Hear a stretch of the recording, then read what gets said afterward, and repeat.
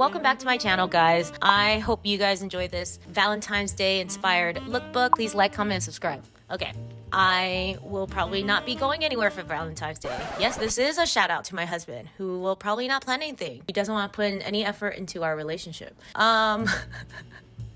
It's so funny. I feel like Valentine's Day for couples is either something that is really spectacular, but most of the time it's like just a reason to jab at your husband or significant other. I don't know. Are you other ladies like that? I am very much like that. And while it could be a day where you're like, I am so lucky to have my significant other because they are the love of my life, a lot of times I think it's a day where you just compare what someone else is doing on their Valentine's Day, because women are just never satisfied with anything we have.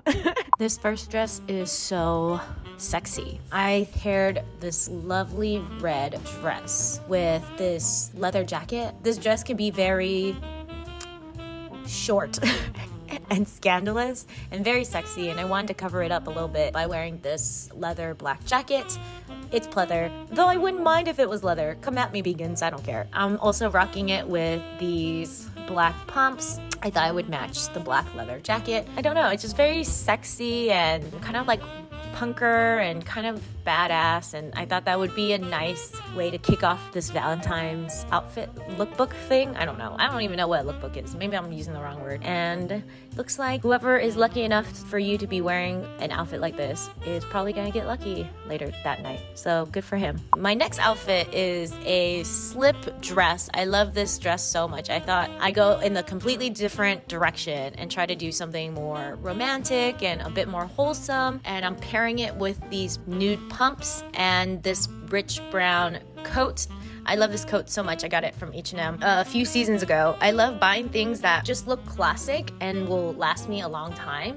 So I bought this years ago and I still rock it. I've worn it to like plays and fancy date night restaurants, and you don't see it on me really. It's like I'm like wearing it like off the shoulder or on just the shoulders. I think that's just a rich way to wear it. Anyone could pull that off and look very sophisticated and cool and like just like chic, I guess. I got this dress thrifted for like $5. It was ridiculous, and it's just so, something about silk is so flattering and so easy, but it makes you look so put together, so wealthy, so chic. I just love this dress and this outfit. I think I'm going for a prettier look, not as sexy, more like pretty. I was thinking pretty when I made this outfit. I'm wearing this cute cream set.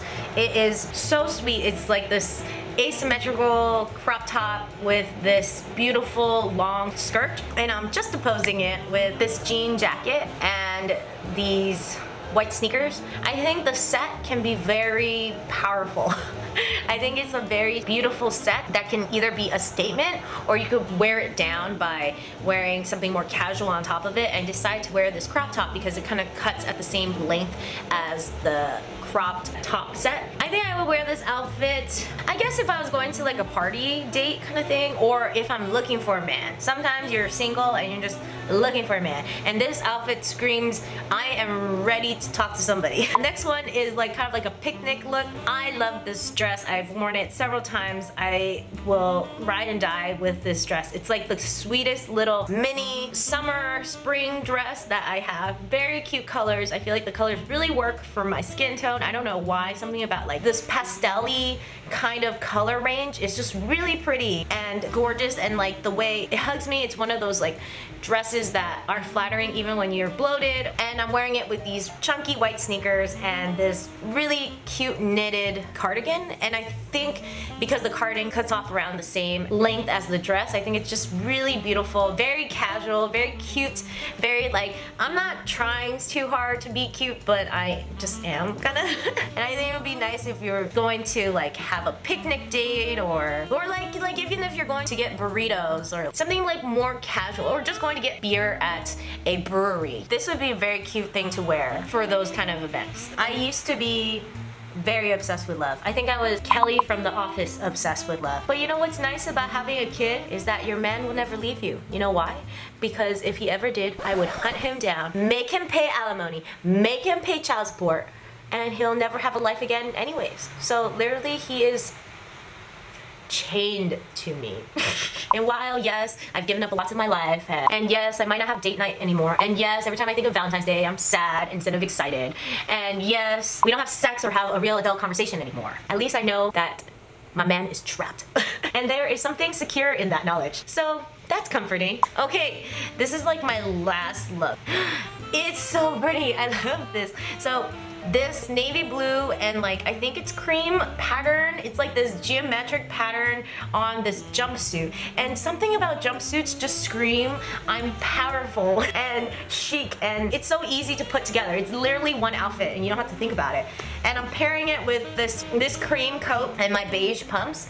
Just so chic. Like I would wear this to the Perch. If you guys know, in LA there's this beautiful rooftop bar that I used to go to all the time. I miss it. It just like makes you feel like you're on top of the world, and if you wore this I feel like you fit in with the atmosphere at the Perch. But it would be great at maybe like a nice steakhouse or like another rooftop bar. Just missing the days when I had lots of fun.